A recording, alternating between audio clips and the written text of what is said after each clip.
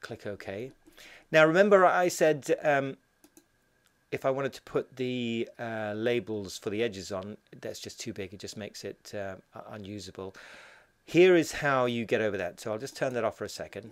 Right at the very right-hand corner, there's a little icon that expands the properties of this toolbar.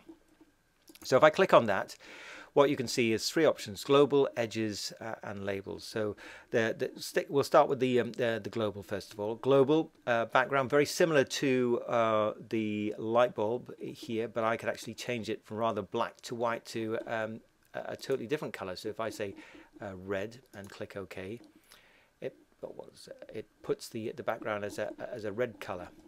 Let's put that back to 0. Okay.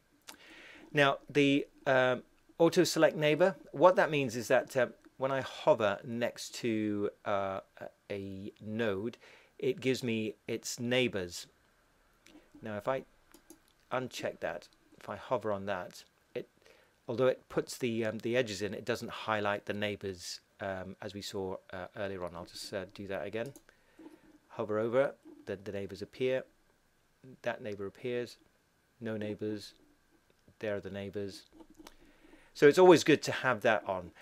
Then you can zoom in and zoom out. This is very much like the scroll that we did earlier on with our mouse, but you could do it within here. Okay, let's move on to the edges. Now we see the edges here, the edge options.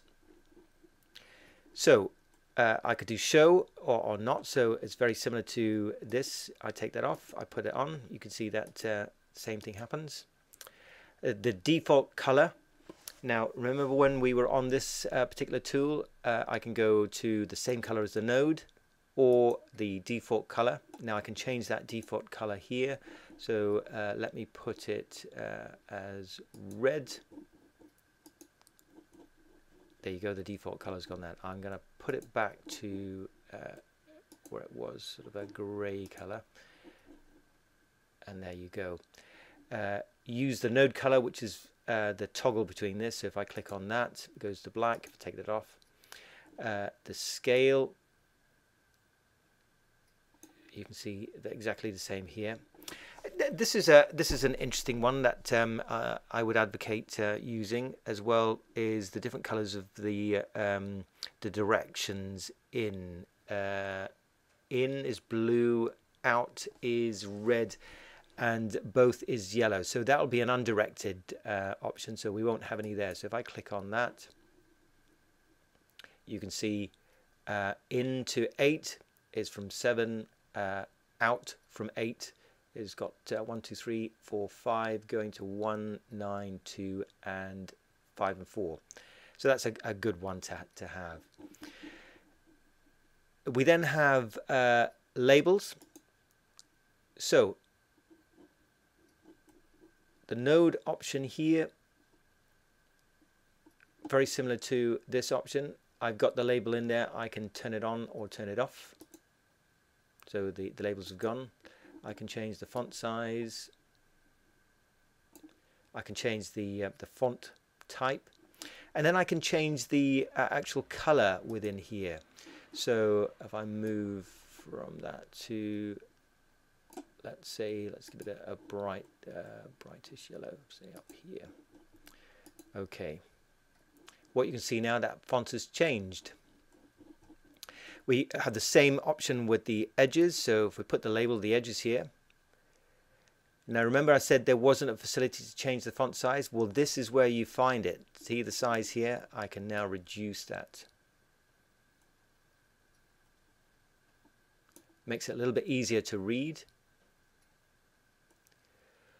Although you do wonder why it's out of sync here. You can change the font style and font size in here, and then you can change the color as well. So let's make that blue, and this is the default color for the font, so I can change that within here.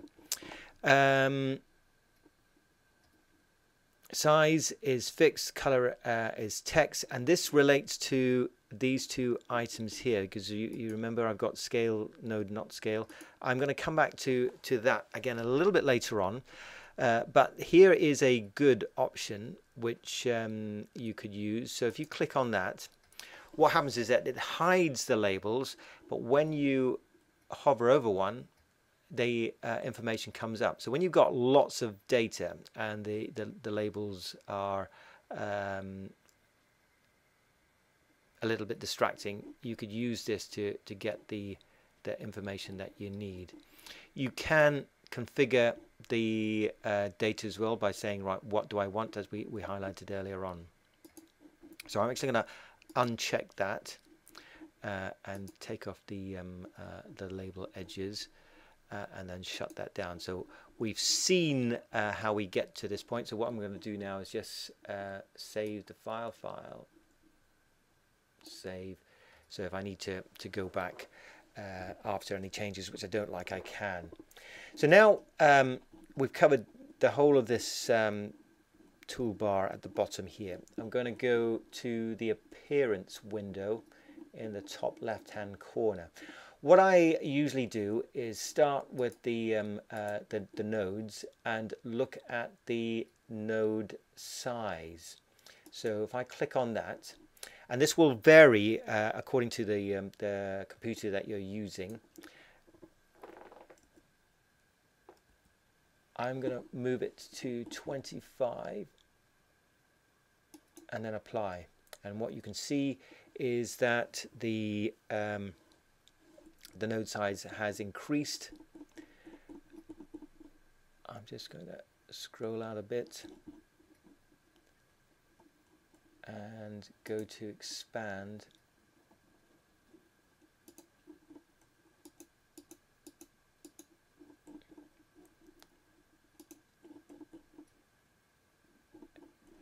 And that's a better size for me. So the node size has increased. I'm going to go back and change the size of the font of the labels so that they're in there. That actually makes it a little bit easier to read. You also have the option of, if I go to the color palette now, so this changes the color of the node, and change the unique set color for all the nodes, I'm going to make it a very white light shade. Okay, then apply. So I've got the nodes appearing almost as circles, and now because it's yellow in there, I don't really want that. What we've just done, if I just go into here, the color option I have for my node text is